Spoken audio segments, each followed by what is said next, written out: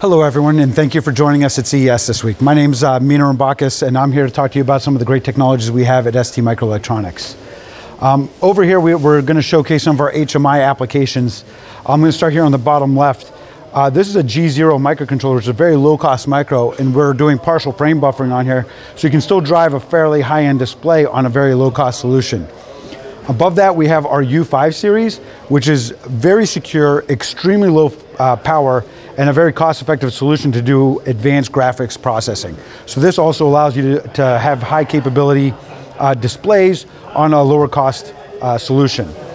And to the right here, we have our STM32H7 series.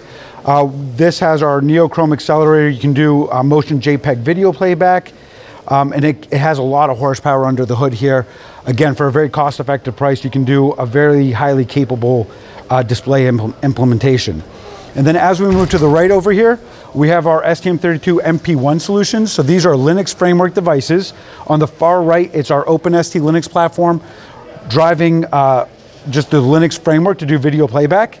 And then to the left here, we have our partners. On the left is Crank Software, on the right is Embedded Wizards, and that's their GUI implementations running their applications. And between these, we have a very flexible GUI implementation. I saw also highlight here on the left, it's running our free TouchGFX software for GUI applications.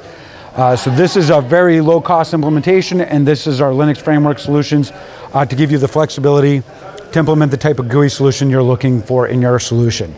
Thank you for joining us at CES this week, and hopefully we'll hear from you soon.